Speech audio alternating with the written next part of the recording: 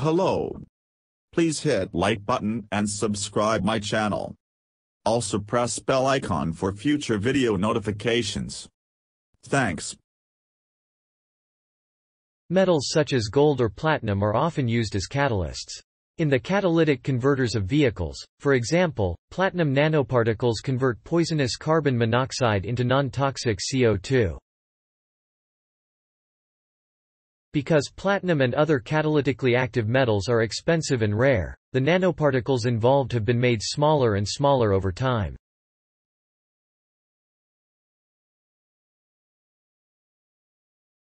Single atom catalysts are the logical end point of this downsizing. The metal is no longer present as particles, but as individual atoms that are anchored on the surface of a cheaper support material. Individual atoms can no longer be described using the rules developed from larger pieces of metal, so the rules used to predict which metals will be good catalysts must be revamped. This has now been achieved at TU Wien. As it turns out, single-atom catalysts based on much cheaper materials might be even more effective. These results have now been published in the journal Science.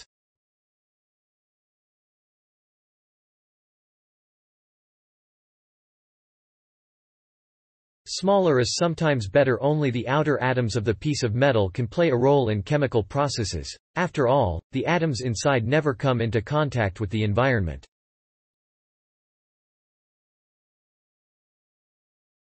In order to save material, it is therefore best to use tiny metal particles instead of large lumps, so that a greater proportion of the atoms reside at the surface.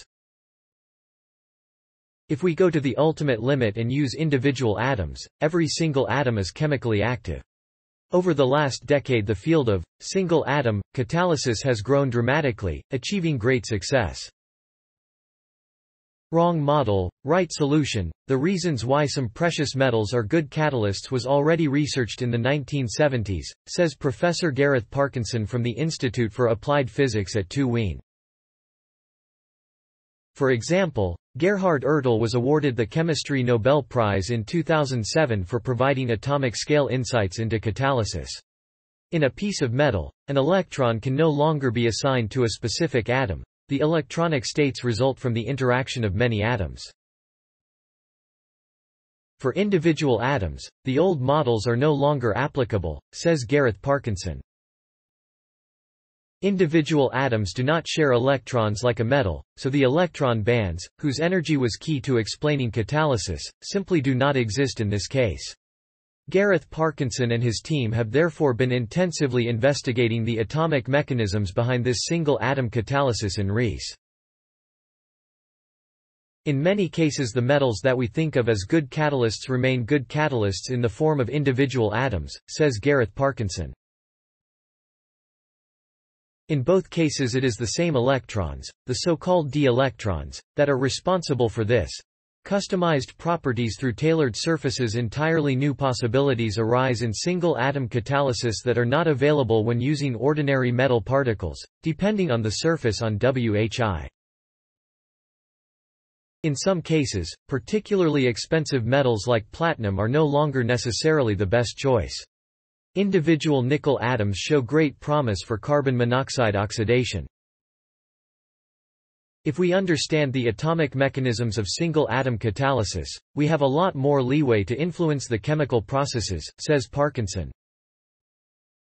8 different metals were precisely analyzed in this way at TU Wien. The results fit perfectly with the theoretical models that have now been developed in a collaboration with Professor Cesare Franchini at the University of Vienna.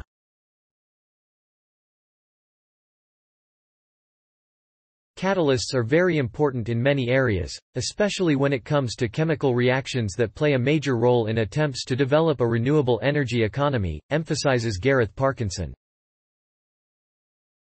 Our new approach shows that it doesn't always have to be platinum. The decisive factor is the local environment of the atoms, and if you choose it correctly, you can develop better catalysts and at the same time save resources and costs. Story source: materials provided by Vienna University of Technology. Note: content may be edited for style and length. Please support my channel to grow by pressing subscribe button and the bell icon. We will notify you technological news.